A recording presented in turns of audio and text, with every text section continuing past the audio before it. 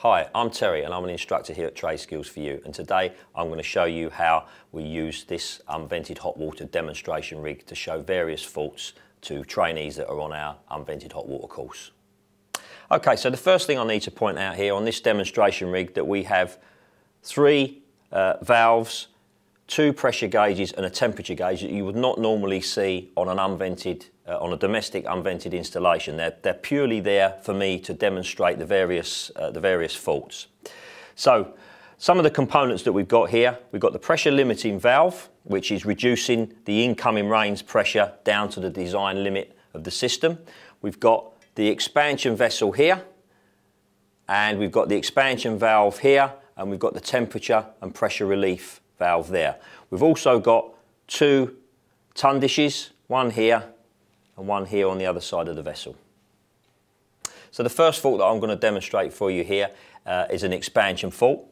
So what I'll do is I'll shut off the pressure limiting valve here, and then if I open this bypass up, this will simulate the pressure limiting valve not working, maybe being caused by dirt on the seating, and the pressure starts to climb up straight away, and you see over here the expansion valve has opened and starts discharging water.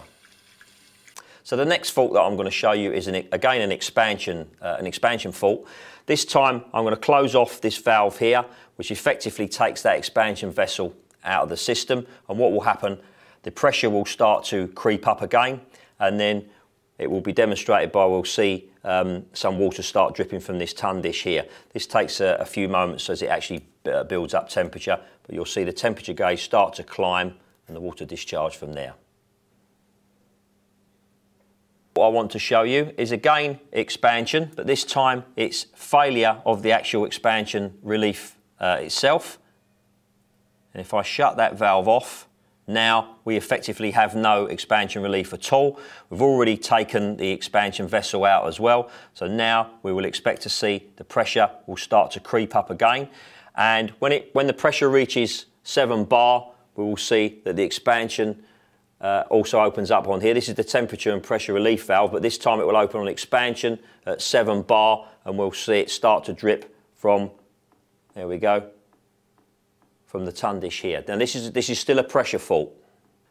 Okay, so the last thing I'm going to show you is our last line of defence, if you like. If I bypass the thermostat here, then the temperature will continue to rise. Remember, we've got no expansion relief here at all. We've got no expansion vessel. We've taken those both out of the system. The temperature now will start to rise. We've got no pressure relief at all on these because we've taken these out. So what will happen is the temperature, when it reaches approximately 90 to 95 degrees C, I think on our rig here it's about 90 degrees C, you will see that the temperature and pressure relief valve now opens up, but this time on temperature, and will start to discharge full bore, enabling cold water to come rushing in to cool the system down to maintain a safe condition.